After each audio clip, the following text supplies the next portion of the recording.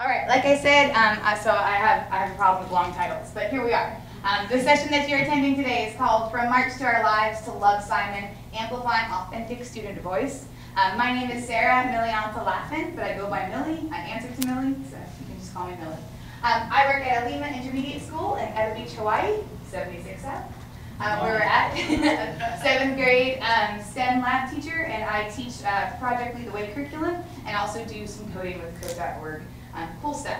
So you might be wondering, like, how am I here talking about these social emotional needs and issues when I'm the STEM lab teacher? And what I kind of wanted to have that conversation about today is that it doesn't matter your role in the classroom or in the school, we can find ways to work these together to support students who desperately need us. So let's go. Okay, I'm big about tweeting, and what I want to make sure I see, because there's a lot of tweets going back and forth today, especially at the end of the conference. So if you have questions for me, or you want to show me something that you've done at your school, or connect, so my handle is @Mililaff on Twitter, also on Instagram, but Twitter's easier for the communication. For the purpose of this session, I'm going to go ahead and sort us with #SEL with Millie. So social emotional learning with Millie. That will let me be able to search this and get back to you and communicate with you. Okay, who am I? I promise not all the slides will be this crowded, but I was trying to explain who I am. So it's me.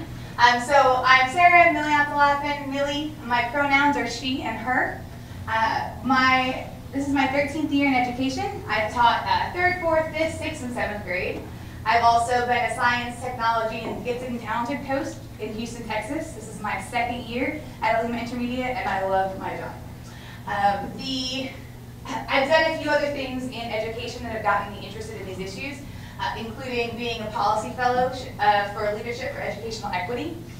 What I worked with there was turnaround schools at the Indiana Department of Education, so working on schools that were about to the equivalent of losing their WASP accreditation because they've got some issues going on. So I've seen the policy angle. I've been a Fund for Teachers fellow. Seriously, look that up before you leave today. If you have questions, let me know. Fund for Teachers allowed me to go to Greece for 10 days to attend some different classes. If you've taught for 5 years, you're eligible. It's an incredible experience. So Fund for Teachers, definitely check that out. Most recently in Houston, my advocacy work that I was doing was with a group called onehouston.org. What we did, we came together to organize the community, and we asked the community what their biggest issues in education were. Oh, sorry, do you need me in the mic? Can you hear? Cool? Okay. Caveat, I know I talk fast, so it's not a problem if you need me to repeat myself. I have my kids pat their heads if I'm talking too fast, so I'll try to slow down to make sure you can hear me. But with One Houston, the work that we were doing, the community came together and said we had 3 main problems in Houston to work on. One was fighting the school-to-prison pipeline. There was a big problems with exclusionary discipline where we found that certain students were far more likely to be suspended or expelled than other students, and that system was not equitable. So we went to the big school district working on that. We also worked on the immigration and deportation pipeline because Houston has a big problem. I can get into that all day. But yes, so check it out if you want to see some of that advocacy work. So yeah, I'm at Alima Intermediate. Our hashtag at Alima is Alima Way if you want to look at our school, and our handle is @Alima School. I teach 7th grade Project Lead the Way in a STEM lab format. I'm also the speech and debate coach, the GSA sponsor. I'm a Donors Choose ambassador, so some of the pictures you'll see in this are going to be like, where did you get that stuff? I'm not independently wealthy, but I do write a lot of grants. So in the since 2007, I've gotten about 20 grand from my schools from Donors Choose. It's a great resource. Donors Choose is incredibly underutilized in Hawaii, so they're a big target area, especially as we're looking towards the holidays. It's a great time to get some grants up. You might go pie in the sky and ask for a Chromebook cart with 30 Chromebooks because you never know when like Stephen Colbert is going to fund all these computers. So just think about that as it gets closer to break time. And then I'm also a Hope Street Hawaii fellow, and that's been an incredible experience. And doing that has kind of brought me here today where I feel like I can kind of tell these stories. So I'm very grateful. Any of those things, if you want to ask me about, tweet me or let me know and we'll chat. Okay, as I was putting the presentation together, you know how when you're at a conference you're learning all these new incredible things? So I have a little caveat before I get going. So this presentation is going to contain data from GLSEN Hawaii and the Hawaii Department of Health relating to health and wellness of our LGBTQ+ students. So while working to include important information, I'm aware the majority of the material I have is not Hawaii specific, and I just want to kind of say that out front to make you aware. I'm aware, and I'm working to make it better, and maybe if you guys have resources, we can work on that together today. GLSEN stands for the Gay, Lesbian, Straight Education Network. I believe is what it came down to, but it's pronounced as GLSEN. GLSEN Hawaii has donated a bunch of cards and stickers today that I would love for you to take back to your classrooms. Okay, this is my personal education belief, and I'm just sharing this now. Seek education, but do not expect your students or fellow teachers to educate you, and do not ask to be educated before seeking resources yourself. That's something that's just personal to me. I know I'm still fairly new in this community, so it's my responsibility to educate myself about my students, where they come from in their background, and I'm going to show you a few ways that I've tried to do that. If there are things you want to add, please do to this presentation, because I would love to know your backgrounds. When I knew that I was interviewing to come to Hawaii, there were a few resources that I looked to try to grow myself in knowledge of what I was going to encounter when I came to Hawaii. The first book I read was Sarah Vowell's Unfamiliar Fishes, which gives kind of a crash course in colonization and Hawaii history. What was beautiful is read the book, went to Bishop Museum, learned a lot about history from that part. The Offshore podcast, I'm obsessed with this podcast. Some of the seasons are better than others, but it did give me a good story of history. I learned a lot about the telescope from Mauna Kea. And then the Conversation podcast is on NPR1 or HPR here. And I don't catch it every day, but I try to see when issues are up about education. These are things that I go ahead and look to make sure that I'm educating myself before I ask my fellow teachers or I ask questions of my students. I want to seek information first, because that's my responsibility to be a culturally responsive educator. Continuing, so again, I really worked hard to seek out, and I have a cool tool that I found yesterday. I'm taking a class by Auntie Ku called the Pedagogy of Aloha, and it's on the Waianae side, but if you look it up on YouTube, she has a few of her classes posted. And for me, again, it's my responsibility as an educator in Hawaii to make sure that I educate myself about my students and my community. We've gone through a lot of really cool sessions. The first two have already happened, the next one's on December 6th. She's super welcoming, she tells amazing stories, and I feel like I have learned so much about supporting my kids. So if that's something, definitely look her up on YouTube. Yesterday, I saw some, because I know I'm still learning the HAW framework. I saw a session with the Hawaii Teacher of the Year, Matthew Williams, and he shared this incredible website with what his students were doing. This website is beautiful. Please do yourself a service to go through, because I feel like this is more place-based than some of the materials I'm going to talk about today. So I just want to make sure that, that we're reaching that background, because that's our responsibility to our students. Any pictures or whatever, sorry, I saw some thumbs up. All right, so I will be periodically throughout the session talking about people or groups that I think you should follow. Again, looking at the place-based. Matthew, that's his Twitter handle. The partner that presented with him yesterday was Bill Chen. He also has great information. And then in Peace Hawaii, a lot of good resources for educators to help promote place-based learning in the HAW framework.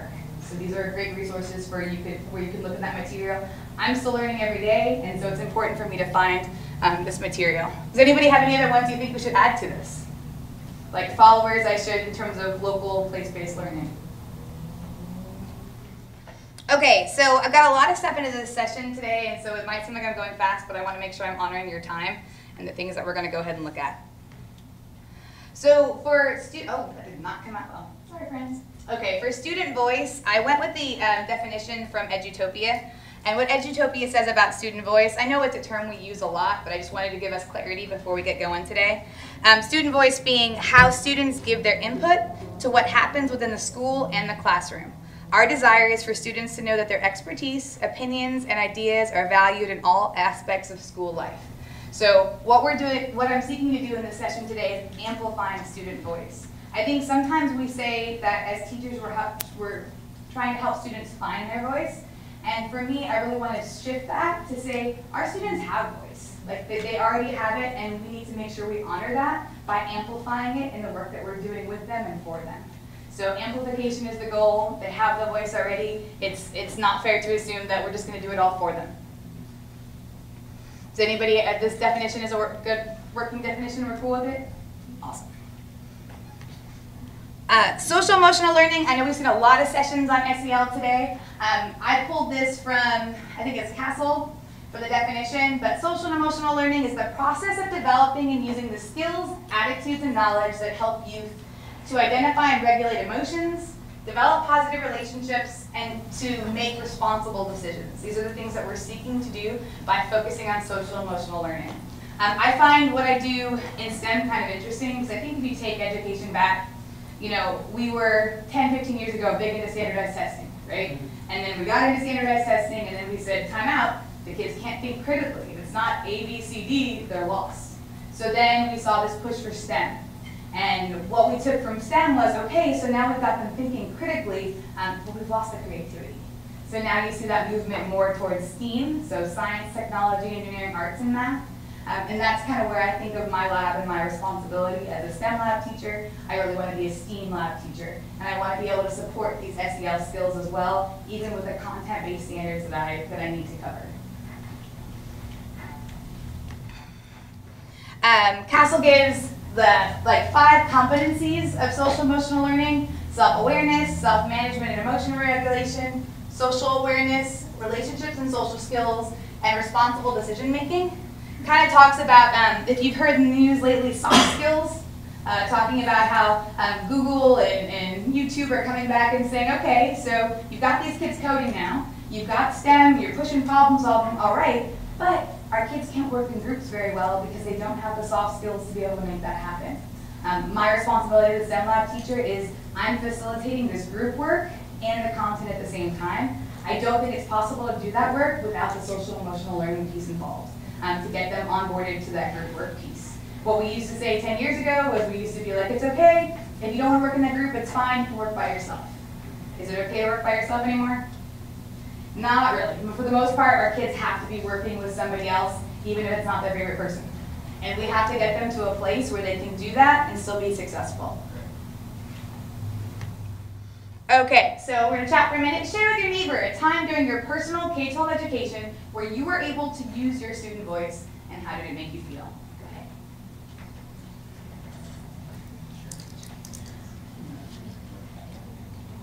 ahead. Yeah. Okay, so the first thing I'm going to talk about is at Elima Intermediate, where I work, my Gender Sexuality Alliance, or my GSA, which was formerly a Gay Straight Alliance, is called the Rainbow Royales. And this is an after-school club, but this is also kids that I work with throughout the day. I also have many students who aren't necessarily in the club who will come out and find me. And that's where the stickers are so important. And I know it's a little thing. I tried to get you guys safe space stickers because those are something I'm really passionate about. But I have these stickers. I have one on my board. I have 2 on my outside door. And I'll have kids just come by and be like, hey miss, what's that? What's it about? And they might come by another few days later, and it's a little conversation starter, and I've had so many kids join our club just because you see the sticker, because suddenly they realize to them this might be a place that they can talk, or that they can go ahead and be safe. Our goal is that kids feel that way in every classroom, but the reality is not always the case. So it's a little tiny thing, but displaying it even on your laptop could make a kid feel more supported. And so I have plenty of extra stickers that I would love for you to take. These came from Valor Grimm, and they work for Listen Hawaii. Listen Hawaii has an active Twitter and Facebook account, and they're always asking for teachers, what resources do you need? Last night I went to Valor's house to pick up some of these materials, but when it comes to different events, there's all kinds of stuff out there, and Listen is targeting Hawaii because we know right now we're kind of in the midst of a bullying problem. And so we have a lot more of these resources available, and it'd be really awesome to use them and spread out these networks. Which goes to my next slide. Okay, so this is my door at B102. I have my safe space sticker. What happened last year is somebody set it on fire. There was a GSA poster that one of my kids had made on my door, set on fire. This quote, I thought this quote was more of a famous quote, but I think it just comes from the West Wing when I try to find verified. If they're shooting at you, you must be doing something right. So I think that when I first saw it, I was bummed out. You know, it was my first year at this campus. I've been working really hard to build a community, and I thought I was doing great. But to have the accelerant around the door, to have it broken through, something's up. And I I remember I was reflecting on it, and I got really upset that day, but what was nice is my administration immediately supported me. They called me, they checked on me, they wanted to talk about it, they wanted to see what they could do to support. And the kids saw it too. So what the kids did, it was funny after, not funny, but I mean after they came through, they made me tons of extra posters. Kids who weren't involved with our GSA wanted to make sure that the door looked nice, that they covered up that section. And I actually haven't painted over it, because I think for me it's a good reminder of the work I'm doing being important. So if they're shooting at you, you must be doing something right. So it's harder to see on here, but we know that 1 in 10, this data comes from the health department, so this is local Hawaii data, and I can share both these reports. On the links from the beginning of the session, both of those should be hyperlinked as well. So 1 in 10 public high school students identify as LGBT or questioning, so lesbian, gay, bisexual, according to the data. At high school, middle school is a little harder to get because sometimes they combine it with secondary, but I wanted to give you the best numbers I could. So 4,700 high school youth here in Hawaii identify as LGBT or questioning, which is twice the seating capacity of the Waikiki Shell, just to kind of think of the kids that we might be working with. We don't always know who these kids are in our midst, and that's again where we want to make sure that we have ways to give them support. This data is going to get kind of heavy, but I promise at the end we're going to come through and work through some good ideas. But we know in terms of Hawaii, LGBT youth are 2 times more likely to experience physical or sexual dating violence. They have been bullied, 43% have been bullied either at school or electronically. They're 3 times more likely to skip school because they feel unsafe. So when I think to my door, to a student who already maybe felt unsafe, and suddenly you realize this poster was burned off the door, like, it's my responsibility to make sure that kid has all the more love and support because it's clearly a need. When you look at bullied on school property, broken down between heterosexual students, questioning, and LGBT, I probably did not come out right that way. So, yeah, so we have up 29% feel like they were bullied on school property. Electronically bullied is at the 26% for the community. And we know that students skip school because they feel unsafe. To go with that, more than 1 in 3 LGBT youth have made a suicide plan in the past year, and these are statistics that keep me up at night as an educator. There was new research released last week, and I can link you to that. Actually, the Smithsonian Magazine posted this article saying that when you have an active GSA on your campus, even if you're not running the GSA, it's just on your campus, suicide rates drop for all students. And that's talking about building allyship, building safe space, and the idea that kids know that they have resources to go for. So I think it's all the more important that I feel like I do this work, and I hope that this is something you're thinking about either bringing to your campus to go ahead and support.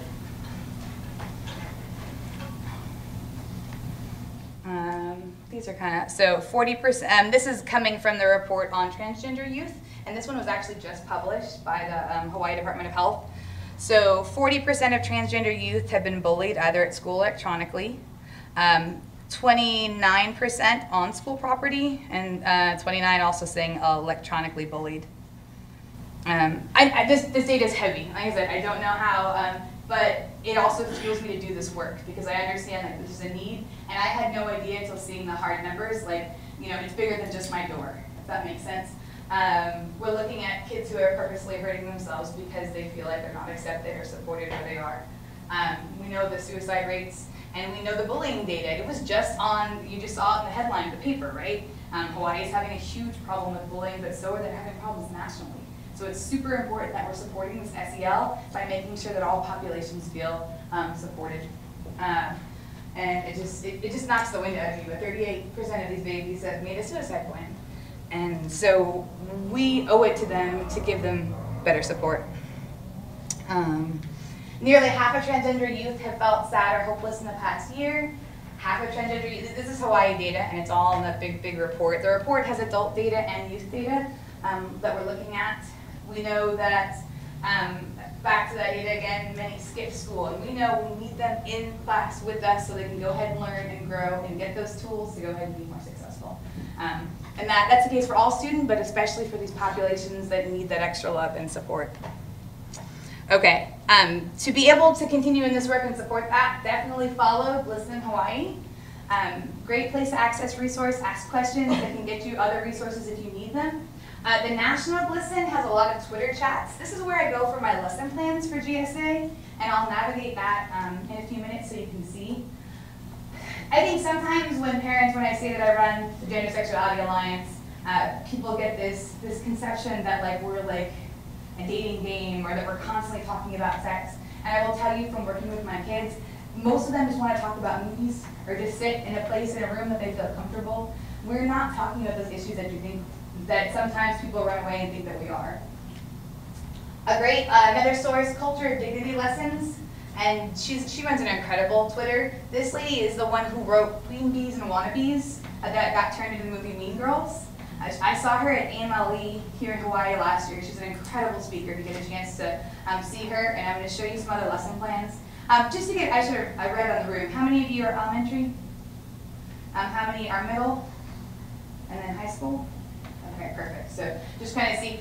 These are really written for middle and high, but the GLSEN lessons go all the way to elementary, and I'll navigate to those soon. Can I click? Are you picturing? You okay? Okay. When I started, I understood there was a need for the GSA. I didn't really have structure because it wasn't my background. I just knew that I wanted to support these kids.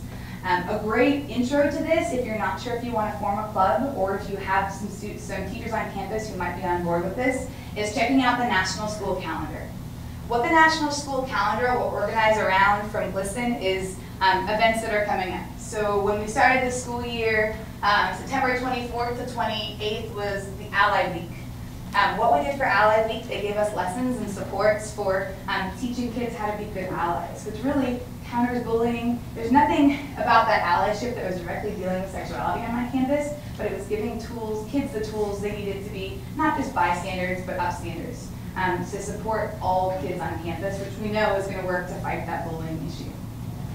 Coming up, so if you're not sure if you have the bandwidth right now for a full club, you can still propose these to student government, these dates and events. And again, if you register with GLSEN and contact GLSEN Hawaii, they'll send you a lot of materials to go ahead and make these events happen. In the links that I sent, the calendar is also in that link, and I'll navigate to that for you soon.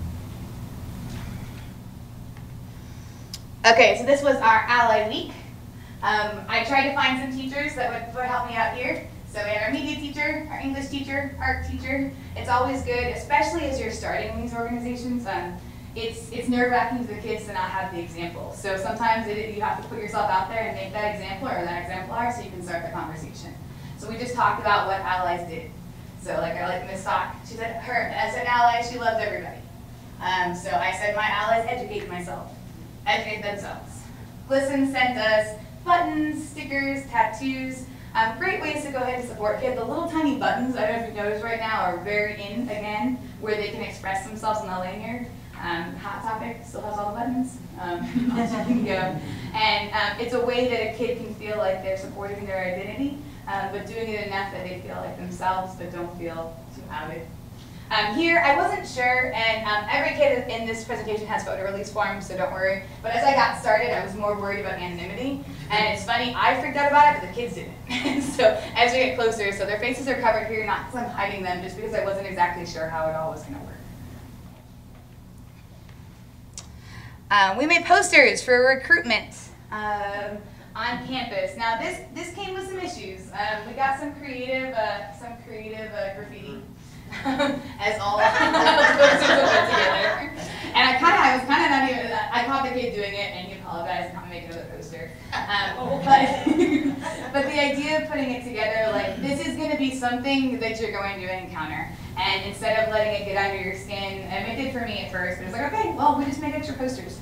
And if you catch somebody in an act, they can help out. It was important to me, so this is actually like a 4-sided box that we put out beside my door for meetings. So it just kind of lets kids know we're going to go ahead and have a meeting today. What I did, if you haven't started a GSA on your campus, what I did last year that I noticed, we were having them during recess. So when we started our GSA, we had 40 kids come, and I was so excited.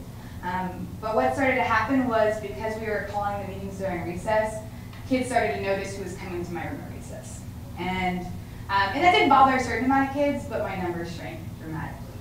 So this year, we are doing after-school support. I'll still let them come to my room for recess, or we'll do some lunch.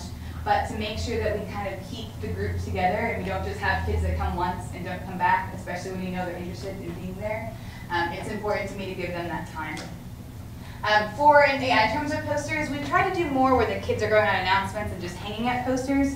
But as we got ready for, you know how we just had Unity Day with the orange? My kids made a lot of posters that it allows them to be creative too, because I have the STEM lab, I have the paints, I have the supplies, so they can come in sometimes just working on poster, working on artwork, supports them in that creative process, and just gives them, you'd be surprised what kids share when you just give them a paintbrush and they just sit there and talk. And that's what a lot of these kids really need in their support structure. Some of the sheets, I'm just kind of looking at what they're looking at. It's interesting, all their experiences, and this surprised me as a middle school educator, because I kind of didn't know all else was going on. So this baby, my brother's a drag queen that works at Scarlet, so I support everyone. Also, my family is very Disney. My family is all about LGBTQ. So this baby was an incredible ally. She came ready to work on stuff, and but again, I wouldn't have known that if we wouldn't have had that conversation. What I saw from a lot of the sheets, for instance, on the one over there, look how much time they wanted to be within a safe space. So I was trying to figure out one time to do meetings because we knew it wasn't working. But this baby wanted to come lunch, before school, after school, and additional recesses, which tells me there's a need. And so how do we create that safe space where that child feels supported? So I really support the LGBT community, and I don't really know what gender I like. Also, I'm also an artist and play the bassoon in band with my best friend Gita. Just putting together just little things where you're getting to know who they are as they're starting to come into their own. This baby. I'm going through a rough time, and what's happening is my mom left my dad and went to Washington, and I have friends who's bi and gay, and people are making fun of me for being their friend. That's a really, really common thing that I see from my kiddos. So even though this kid is not necessarily identifying as LGBTQ+, they still need the strategies. They still need to understand how to handle those situations, how to support their friend, and how to support themselves. Lex is amazing, and he's going to be president someday. But Lex prefers he, him pronouns, or they, them. Alex, not Alexis, yikes. I'm pansexual. Salad works as a name to ha, like all of these. But very open, but again, somebody who needs, this baby wanted to be all the time. And I was like, you can't stay in my room all day, every day. We've got other stuff that we've got to get accomplished. Did I hear some question? Sorry. Squirrel? Okay.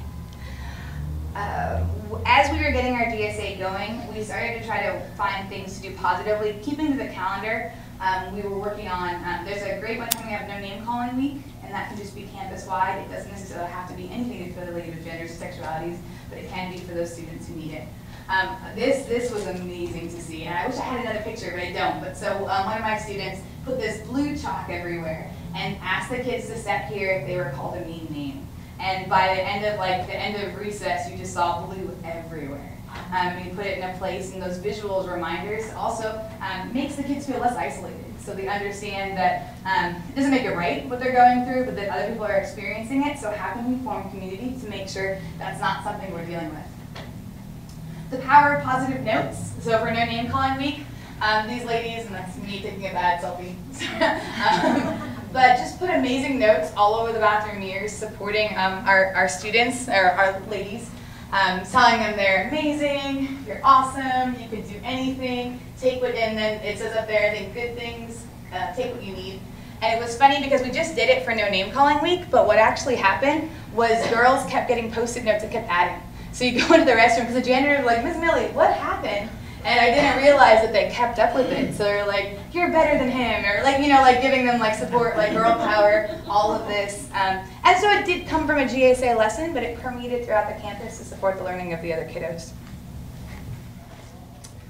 Chalk has been an amazing ally, except I will say I was not a great chalk regulator in the beginning. So chalk would get stolen and you'd find big phallic pictures on walls. So I have to be careful with my chalk regulation. Or what I also do is now I have big pictures of water, so I can go survey to see if anything else got drawn. But just the idea of positive slogans, they only last for a few days, but the kids understand this deeply. They've all gone through some sort of bullying, especially as social media and behind the screens, they can hide behind it. But don't be the bully, be the upstander. Be kind to everyone. Everyone has a story that you know nothing about. Don't be mean behind the screen. These notes, it didn't take much, and this took 5-10 minutes out of a normal STEM class period to go ahead and encourage, but we also did it for recess some other times. This is my favorite. You are not what they say you are. Concise, small, just a reminder of, like, your bully does not define you, and we need to make sure that our kids understand that.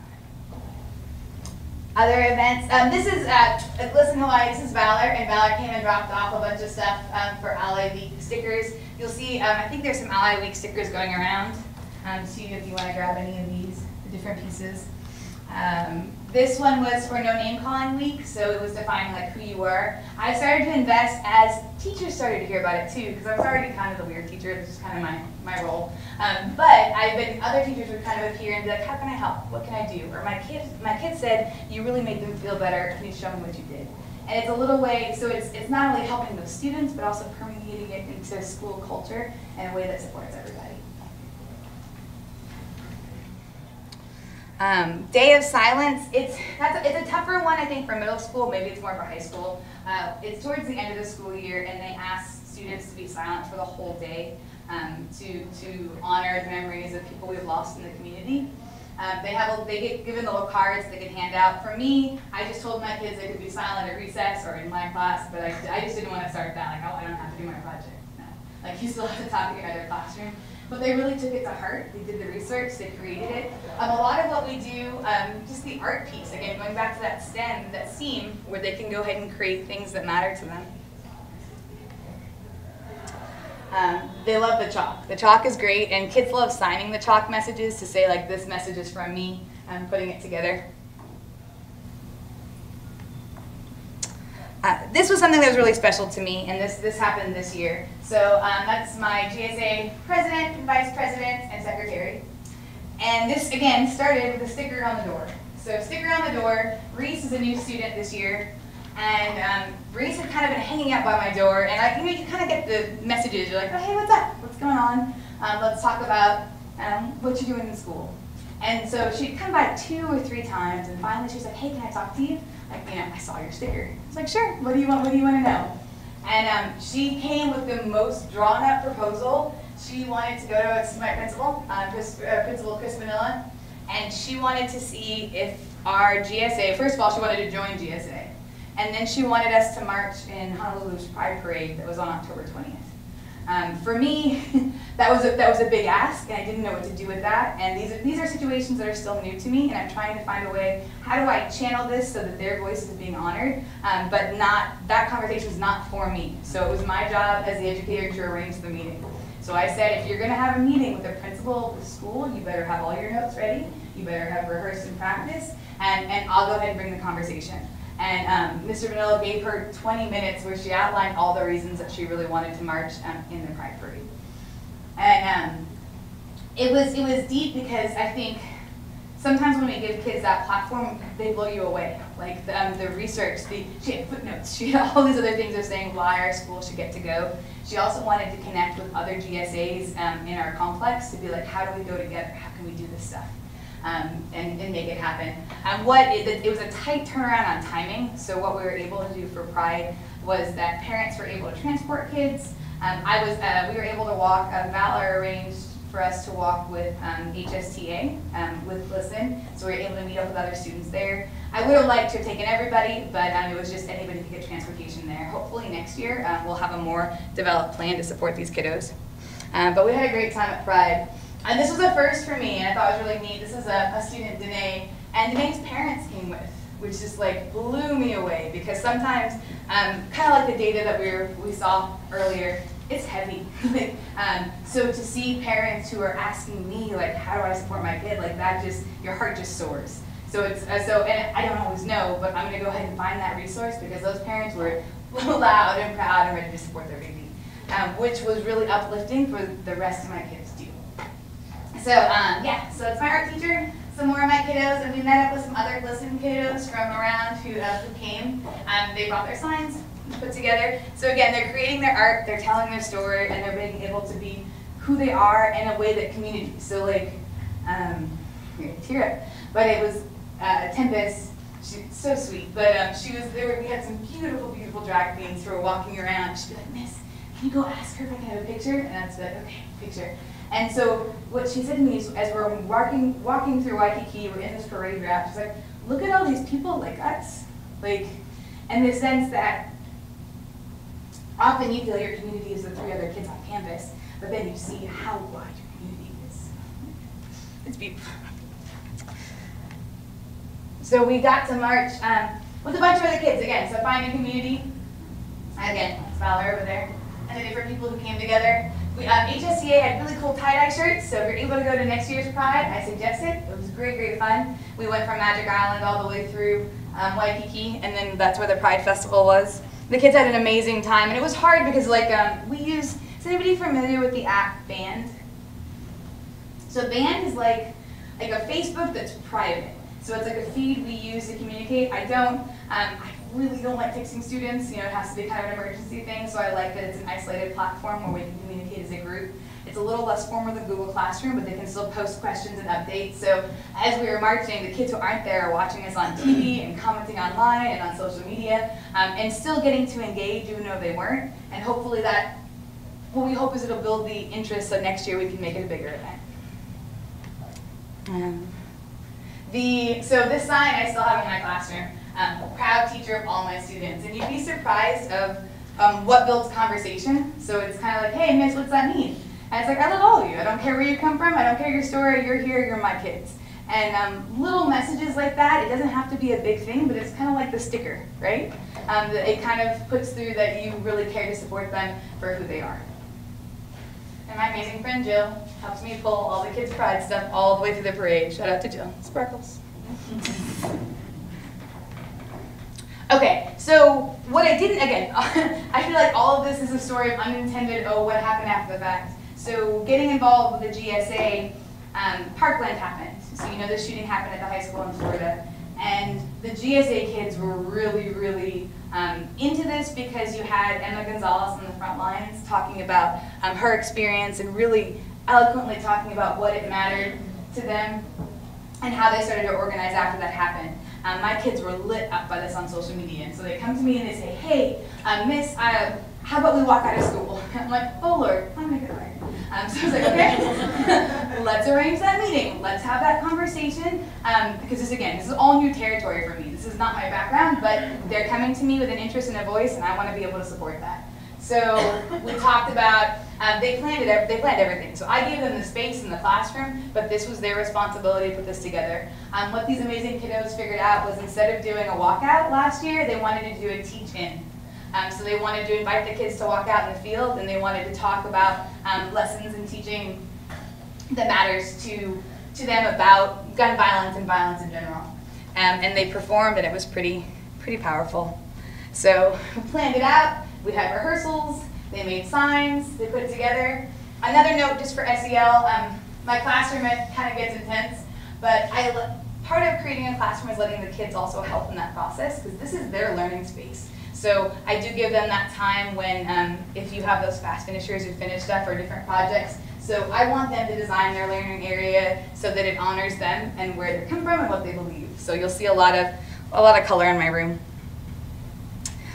We stood, so not funny story, but we had SBA testing, so we have a normal stage by the cafeteria, but it was too close to the testing room. So we modified, that's what we do in STEM. So we went up to the second story and we faced everybody in the field. We had a poster, we did a gong ceremony where the kids each read a name of one of the shooting victims. We hit the gong, and to honor that, the kids did it themselves. Like, you know, I was there in support, but again, it's not my voice, it's theirs. Putting the whole piece together. Glisten did send more awesome resources. I really liked the Let Youth Lead. The kids, so you see posters for each of the students who were lost. We kind of decorated that around the cafeteria after we had the event. This one I like, it's like they're super serious. So this one actually went viral because a lot of what I do and for the kids who have photo release forms and all that's covered, we do tweet a lot. I'm constantly using Twitter to kind of tell the story of what we're doing on campus and in our community, and to try to build community wider than just our classroom, you know, so that Tempest doesn't have to go to a parade to see that her community is everywhere. So this was after we had the walkouts. It was talking about Columbine, how many school shootings we've had, and the idea of that this is the future, and they have this voice already, and so how do we amplify it into activism that is meaningful to them and still in their work? I don't know, it kind of played funny a minute ago. I don't know if I have volume, but you can still see them talking. But I just wanted you to get a sense of like, okay, also it was like super windy, but you had the students below, so you had 7th and 8th graders there putting together, they have notes. I have my secretary, you know, taking different views, they have scripts, they have things that they're sharing. I wonder if did I do it? Maybe. I broke it. Well, she reads a poem, but you can see.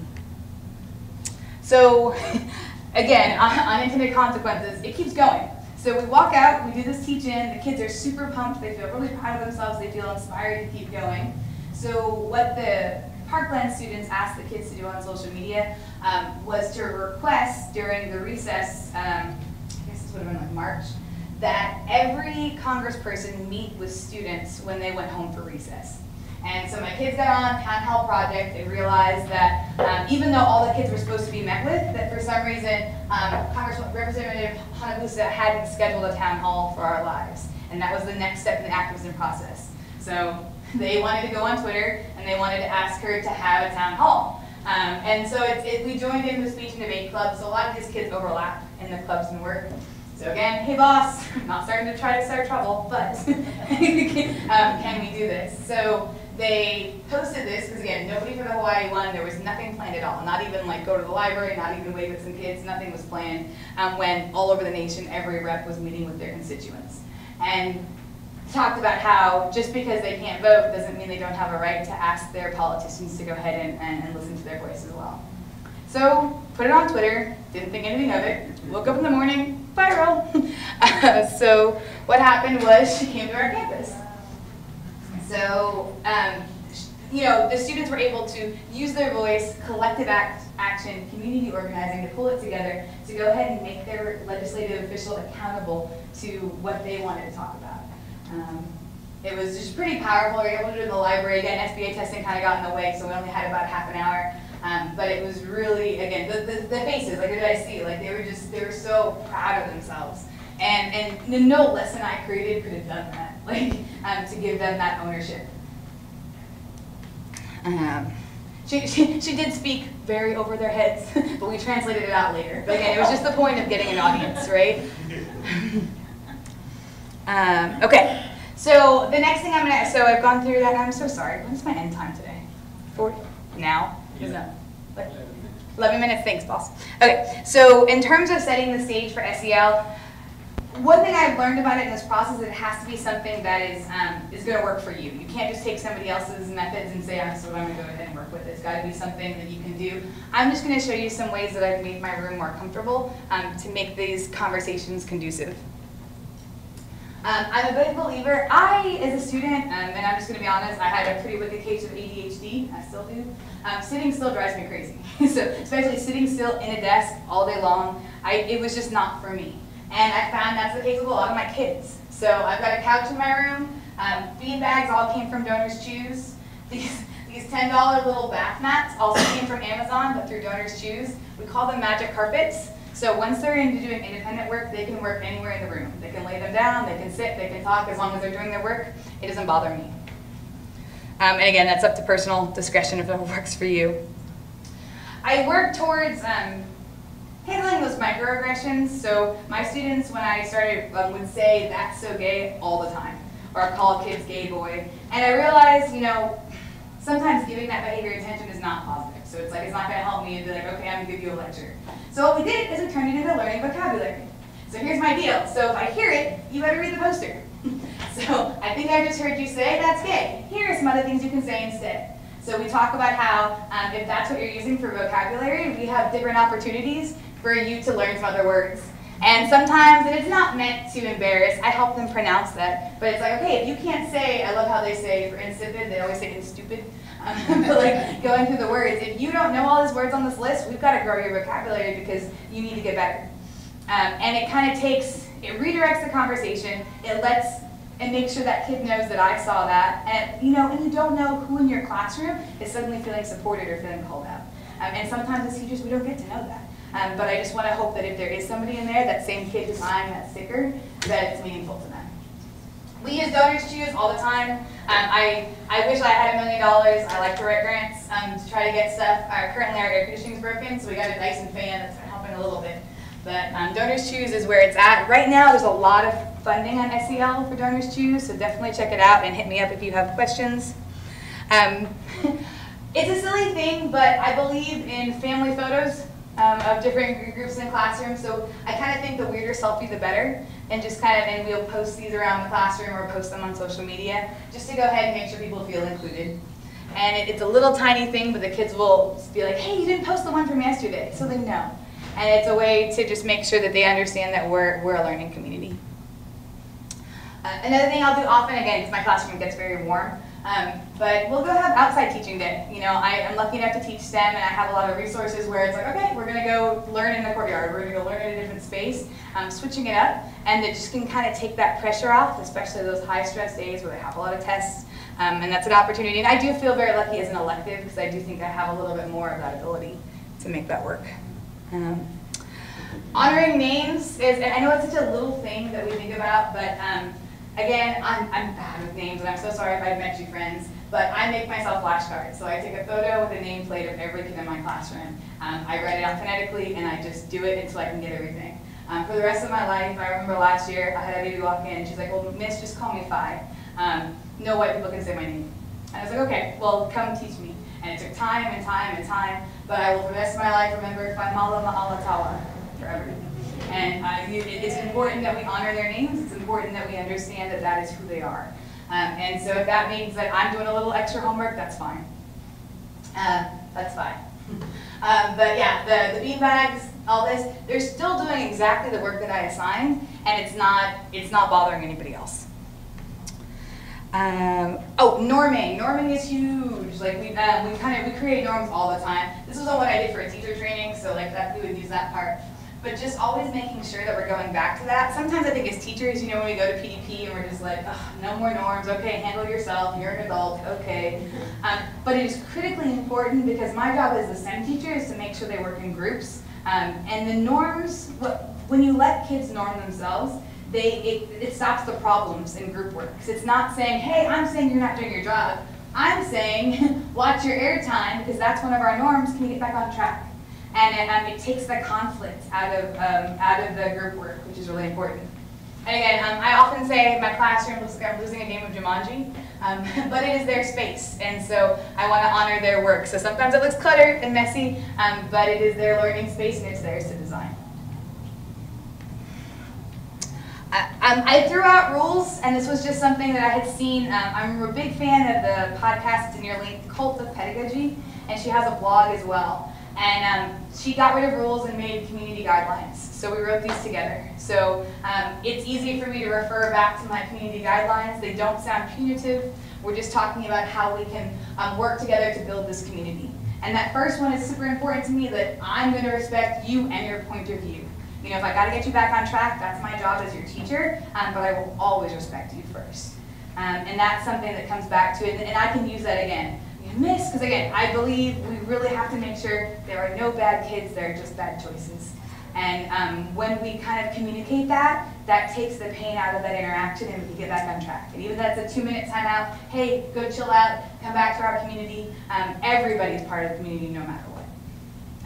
I'm not somebody who really, if it's super violent or something, I will write it. I've written one referral in 2 years. I don't believe in it. I don't want to give my control over that, and I also don't want to make that child feel like they're not welcome in our learning community.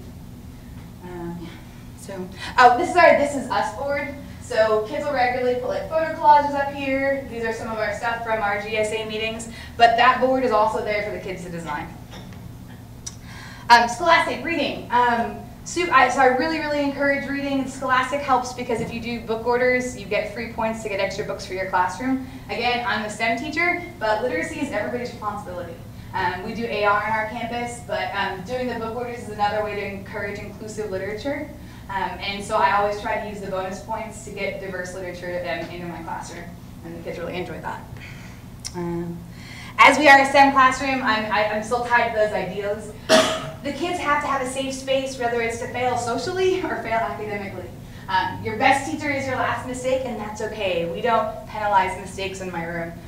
To fail is just your first attempt in learning. And that's something we revisit over and over and over because that makes the space better for all of our learners.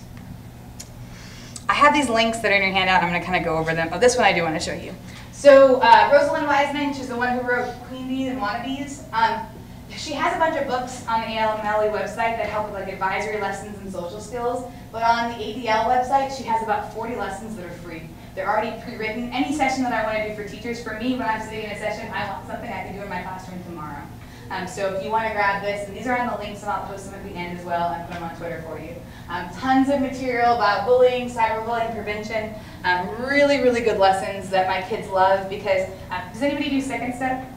Okay. So we do Second Step. My kids are kids in middle school have a really good BS detector. And so sometimes like the social skills trials and Second Steps are like, oh no, Sally lost her pencil, and it doesn't feel authentic. I find that the lessons here are way more real world. You do need it, it's not something you can't pre-read. You gotta go through them first so that you know, because they can be kind of a heavier topic, but it's stuff that the kids share amazing lessons from. I'm running fast. The GLSEN website I told you has great stuff. So you have GSAs and student clubs, different links to lessons, and these work for elementary through high school. I think we even have some college, and I can show you that in a moment to explore. I know I'm running out of time. Okay, so to see some classrooms, just the links that we shared today are here, the links that I want to go ahead and put through.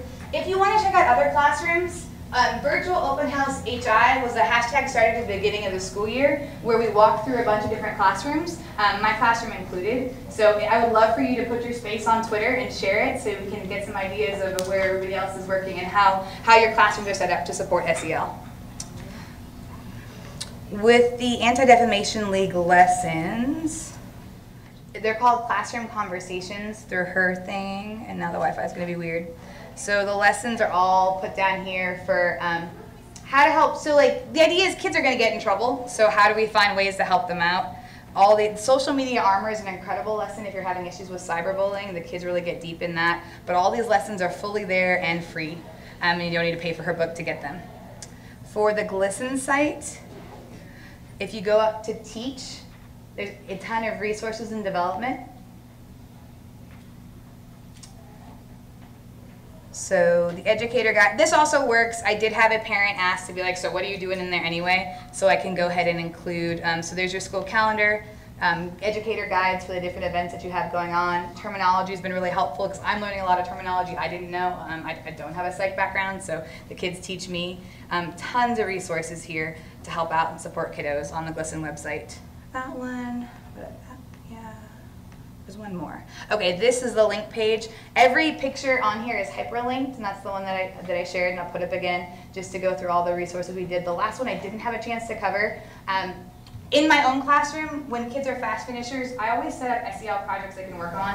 One that's been really powerful is called This I Believe Statements. It used to be a segment on NPR. It's like 3 to 5 minute speeches about what the kids believe. I play this kid's example as like a little 7-year-old talking about what he believes. Sometimes they're longer. I have learned so much about my kids this way. Sometimes they share them, sometimes they don't. But kids always know, in my room you're never done learning. You might have finished the standard base task I gave you, but everybody knows what they move on to next.